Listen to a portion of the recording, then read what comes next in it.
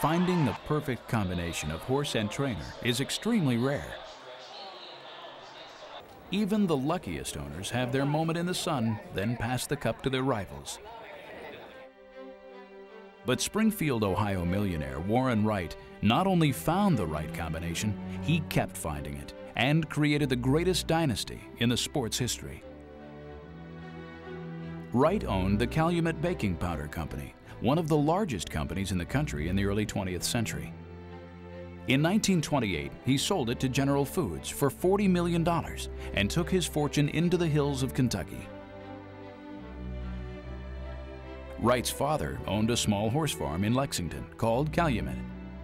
In 1932, with $40 million and an almost pathological desire to be the best, Wright set out on a mission to breed champion thoroughbreds at Calumet. Wright really changed the business. Prior to him, it had been much more of a sporting club of fairly elite gentlemen. And basically, when Wright got involved, his sole purpose was to win. At first, things did not go well. Wright had plenty of money and desire, but little in the way of knowledge or experience training thoroughbreds. He was not a man accustomed to tolerating failure, and after 6 years of trying and failing, his money and his patience were running thin. Mr. Wright gives 103 to 105% to everything he does. He wants everybody else on the farm to do the same thing. If you do, you never have any trouble with Mr. Wright. If you don't, Mr. Wright does have a temper. I don't think he knew a damn thing about a horse. He didn't even know what he ate to start off with. He was a dismal failure at first. Terrible. Then in 1939, he hired Ben and Jimmy Jones, a father and son team of horse trainers renowned for training a winner at the 1938 Kentucky Derby. When he got Ben Jones, he probably got the best. And to have Jimmy Jones, Ben's son, thrown in on the side was just a wonderful little bonus. Not long after they were hired, Wright handed the Joneses the reins of a horse that had a lot of racing potential, but not much in the way of manners. A Calumet stallion named Blenheim II had recently sired an unruly chestnut colt. Wright named him Whirlaway, but to his trainers, he was simply trouble. Whirlaway, he was a problem horse. First time we ran him was at Lincoln Fields in Chicago, and he run right around the outside fence and won. Had big ability, but poor manners and poor racing manners. He was a son of a gun. He was a headstrong horse. Whirlaway seemed to have it all: speed, heart, even a catchy nickname, Mr. Longtail. But the galloping Mr. Longtail was easily distracted. He couldn't keep his focus and would frequently swerve to the outside rail of the track.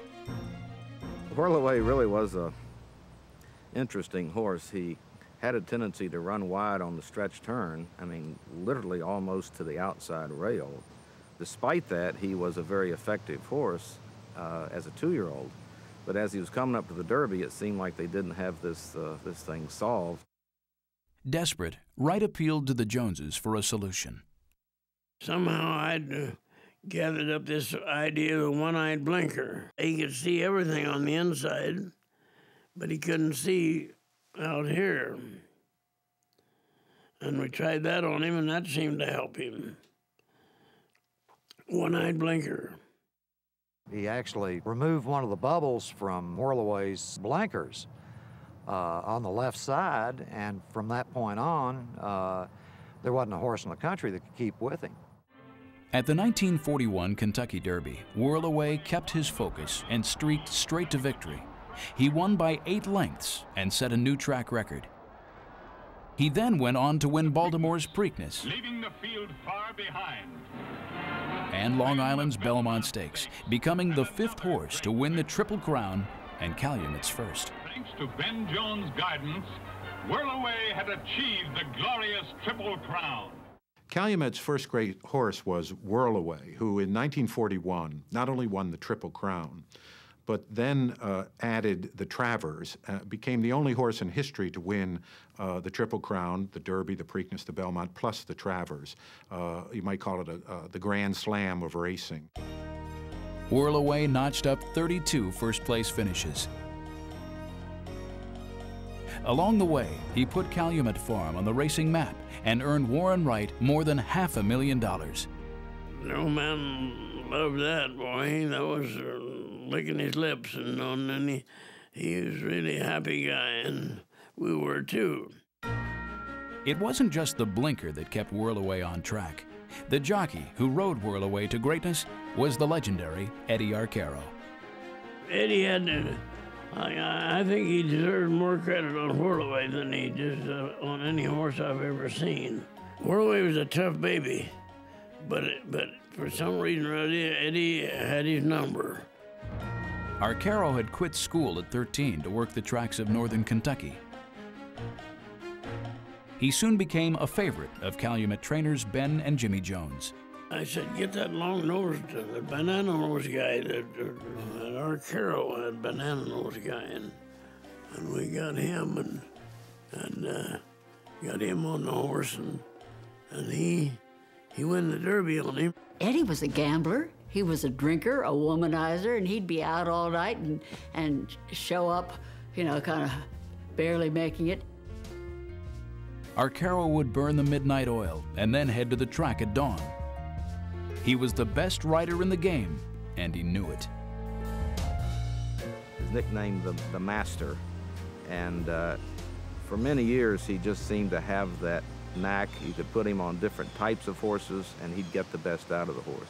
He had the reputation of being at his best when the big races came along. Eddie had a rough arrogance, and the fans understood that he was a tough show-off, and they hooted at him and called him banana nose and insulted him, and he just loved it.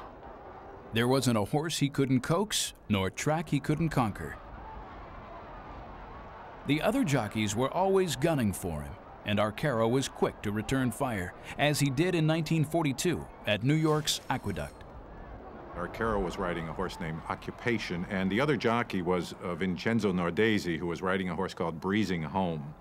And at one point, Nordesi cut Arcaro off, and Arcaro had to pull up. It was really uncalled for, and Arcaro wasn't going to take it. He was still a young jockey, and he deliberately ran Nordesi into the rail, and he was suspended for it. The stewards after the race asked him if he was actually trying to injure Nordesi, because it really looked like he was. And Arcaro said, no, I wasn't trying to injure him. I was trying to kill the son of a bitch. The Thoroughbred Racing Commission was appalled by Arcaro's reckless antics. Arcaro was officially sidelined. He was suspended for getting roughed up and saying things he shouldn't have been saying. He said he was going to like to kill that one rider. He told the stewards that. That rider cost him a race, where they'll do that sometimes. The fans missed Arcaro, but no one wanted to see him return to the track more than Warren Wright.